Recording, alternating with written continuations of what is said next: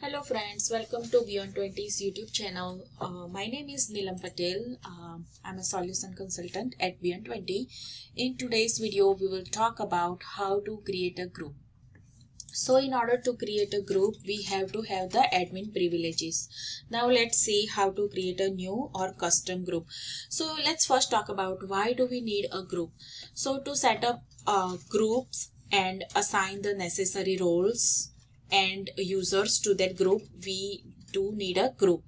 So the users in the group inherits the role of the group. So we don't have to have assign the roles to each user separately.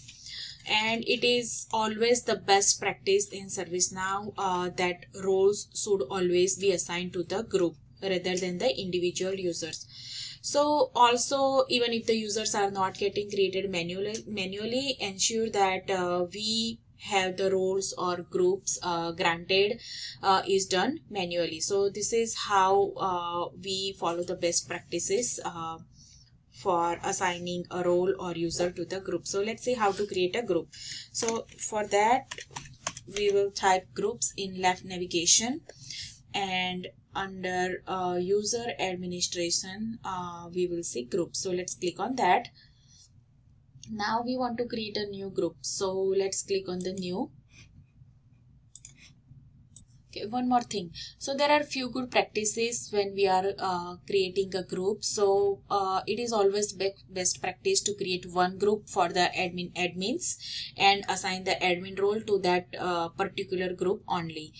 The other way is we can create as many groups as needed in our organization. So for example, we can create groups for the staff, for the location, for skill, for function.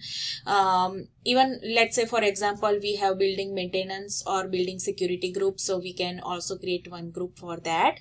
And we can assign the necessary users to those particular groups and then assign the roles to those groups. So let's say in this case, in today's video, we will create a group for the test users. We can also create a group for the audit and compliance, and we can just give the read-only roles. So when the audit comes, they can utilize the application with read-only access. So let's type test user group. Now we can add a manager to this group. We can add hourly rate and all this information, but it is always best practice to add a description. So let's say this group is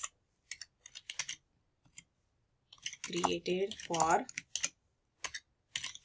testing purpose, and let's submit. And we are seeing that the test user group has been created in the system. So this is how we create a groups in ServiceNow. Now in the next video, we will see how to add a user to the group.